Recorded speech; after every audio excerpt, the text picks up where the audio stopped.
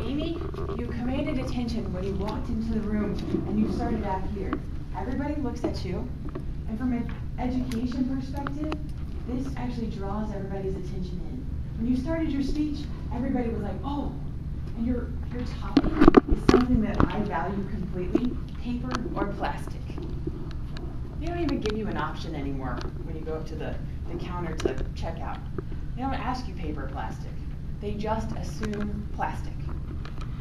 I love your bags. Here's the problem with the bags. I forget them in the car. How do I remember them from the car to inside the store? So I loved your introduction. I loved how you brought us all in. Here's a few things I'd like to give you to work on. You had your bag sitting right here.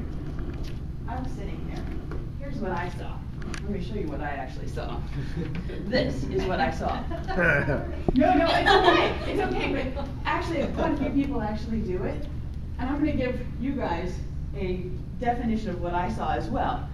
Amy was talking to the group, so let's just say the group is here.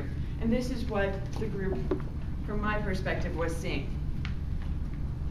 So be careful in demanding attention. You can draw it in, but then take those steps back to make sure that your back is not to anybody.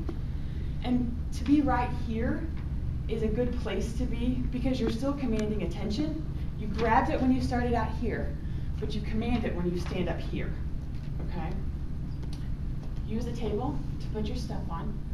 And lots of people do that, they put it on the floor. Put it up so that you're not bending over. So just so that it's right here, right, available to you. You could have also used right here. That would have kept you close to your notes when you pulled out your notes for just a split second. So that's just something to think about as well. You had some great topics that I love. Save the planet. The other things that came to mind were reduce, reuse, recycle.